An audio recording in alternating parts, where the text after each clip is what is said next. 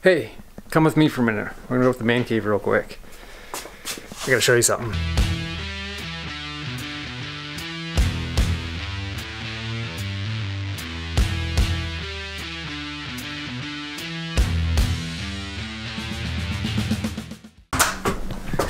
Excuse the stairs coming up, it's still under construction. Alright, I'm gonna put you down just for a minute. Alright, let's see if I can find it.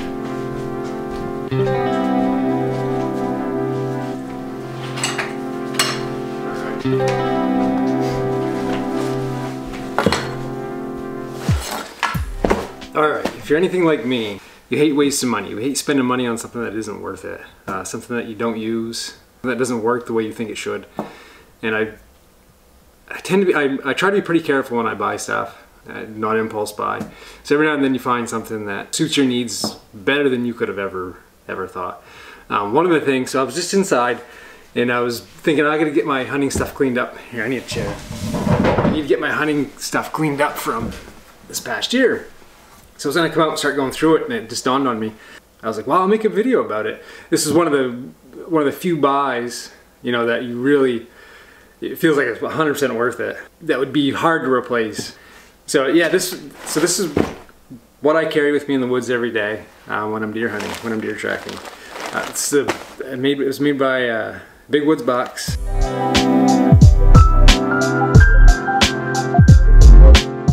It's their, I guess they call it a belt pack.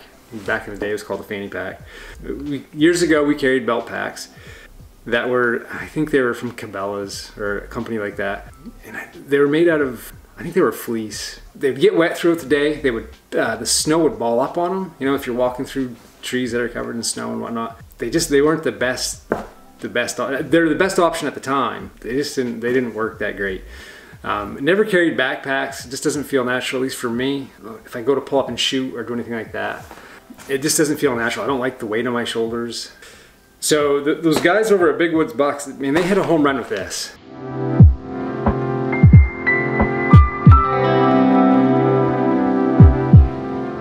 Functions superbly for what I need. When they came out, and I don't know if you can buy these anymore. So it's made out of wool. The inside, I believe, you know what, while we're doing this, I'm gonna go, I don't even know what's inside my pack right now. I haven't touched it since the end of deer season.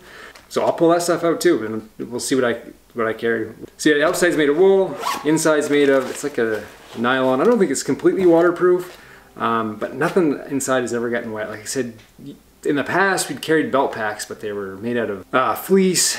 They were quiet, but if it was pouring out, or if it was snowing, or you're walking through woods that has a lot of snow on the tree limbs, yeah, by the end of the day, the stuff inside would get kind of damp. And like I said, it would pill up with snow. It would get these snowballs all over it.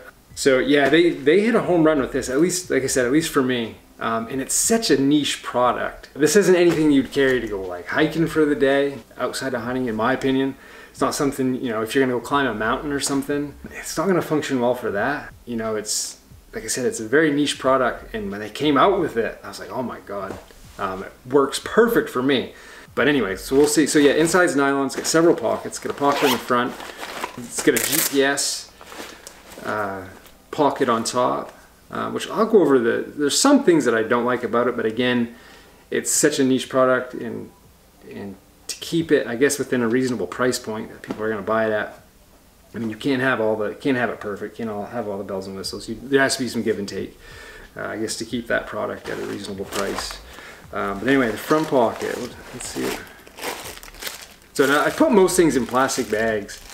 So this is, yeah, I keep my licenses and an SD card reader for any trail cams that I check. Keep those in a plastic bag. And actually, what I use to carry my license, maybe I'll talk about that sometime. It's basically a minimalist wallet made by Travex, made in the USA actually. That's what I carry every day on me, and they sent me a free one, kind of their most minimal version. So I use that to carry my license and stuff like that. Stick my stuff down there. Let's see what else we got. Keep a compass in the front. Didn't have too many of those. Whistle. Got a compass on top of the whistle. Let's see. Waterproof matches inside of there. And this is waterproof. It's got a string around it too. I wouldn't wear it around my neck, but... another compass. I guess we're up to 3 compasses there. And a lot of this stuff that's in this bag actually originated from back when I took the Maine Hunter Safety course. I think you had to have like a survival kit or something. So a lot of this stuff I had acquired then. And I guess I just kind of dumped old bags into this one. And then some scent. Tink 69. Don't think I've opened this in probably 15 or 20 years. You can always drink it if you get thirsty. So yeah, that's the front pocket. Let's see what else we got. Oh, so I just got this last year. I was looking for, I was in the market for a good fixed blade knife. It's made by Tops Knives. And actually my boss had bought this for me. I had never mentioned to him I was looking for a good fixed blade to carry with me. More of like a survival type knife to carry in the woods. Something that was really rugged, that you could, kind of an all-purpose thing. I wouldn't carry this in my belt. I've used the same buck knife deer hunting my entire life that I've cleaned all my deer with. This, yeah, I was looking for a good fixed blade.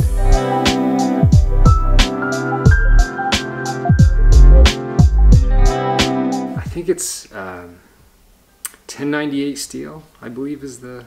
I'd have to look it up. It's kind of a mid-level steel that it's made out of. It is, I think they differentially harden these blades. Let's see if I can... So the spine, I guess, is a little more flexible, and the edge is pretty hard, stays super sharp. It's got a lot of heft to it. They're made in the USA. Lifetime warranty on them. They will put a new edge on your knife for free. You send it back to them. They'll put a new edge on your knife and then send it back to you. All you do is pay shipping. We'll do that for free. So yeah, it seems like it. I mean, like I said, it's a lot of heft to it. It's got a lot of metal in it. It's a pretty solid knife. So yeah, that's something I've been looking for a while. So I've now added that. Let's see, some wool gloves. I love wool. You'll see most of my stuff is wool. I try to just minimize synthetic stuff altogether. Oh, what do we got here? Wrappers, Cliff Bar, Pine Bar. I want to throw those away. Grunt Call. It's supposed to be like one of those ones that doesn't freeze. But I will tell you, if it's full of snow, it won't work. I was tracking a buck one time that I jumped up, and I had it outside of my jacket.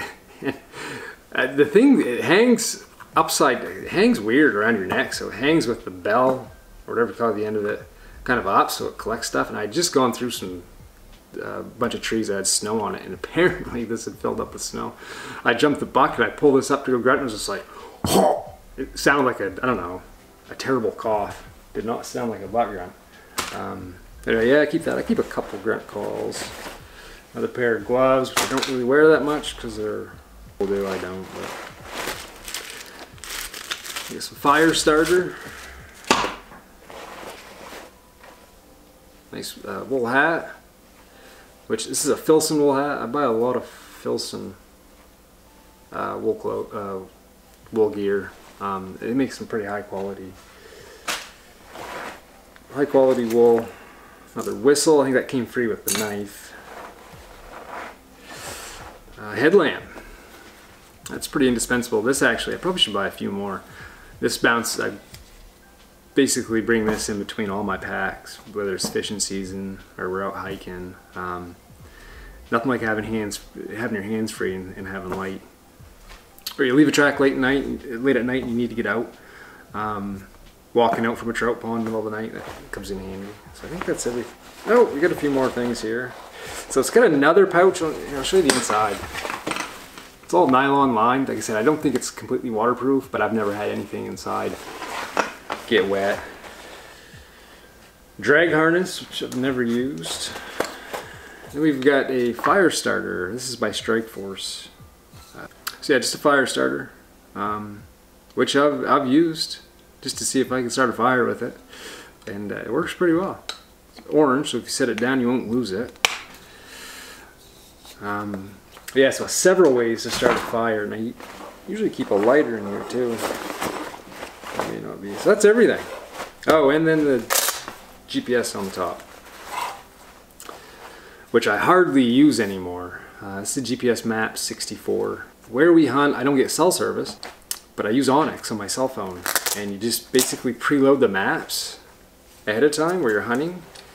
And that's been pretty amazing. I had some hesitations about it in the first season, so I was like, well, I'll try it and see how it works out. The first season I was out, I don't think I pulled my GPS out once. I didn't have to look at it. I'm amazed at how it works.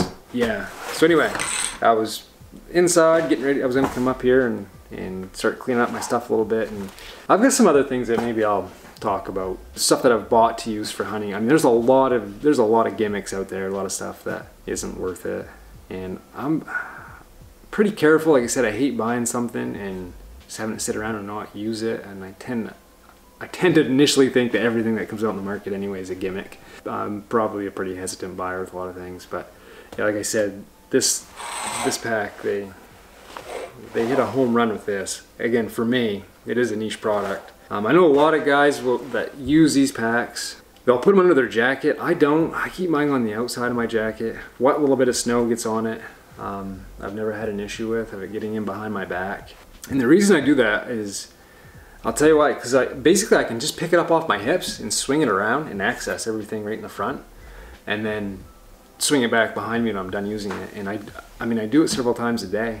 You know, whether I'm checking GPS or I'm grabbing a snack, or I mean, I keep some camera gear with me, so I'll swing it back and forth throughout the day.